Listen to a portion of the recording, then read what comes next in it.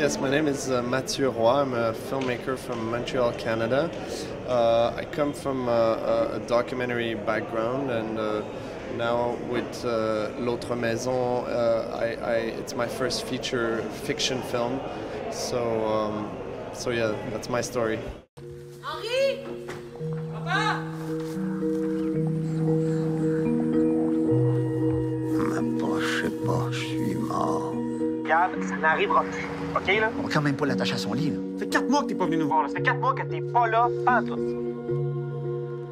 Yeah, I started writing this film, L'Autre Maison, Another House, a few years ago, 3-4 years ago, because my dad had Alzheimer. So obviously it's very difficult to see your own dad decline with this condition.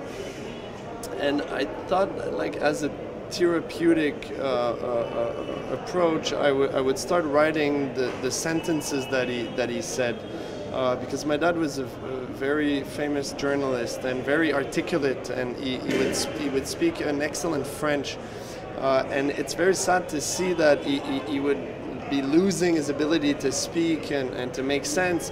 But yet he would construct very strange sentences that were very poetic in a strange sense. So my mother and I were writing a diary of everything that he said, and it gave me the idea of writing a bigger story around that. C'est sécurisant pour lui, des visages familiers, Gab. On se connaît depuis toujours, toi et moi. Now, with a fiction film, this one that I'm showing here in Mumbai, L'Autre Maison, it's different because for the first time I had to really talk about myself and talk about something that I've experienced. And that's a very different experience because you're much more vulnerable and you're much more fragile in a way.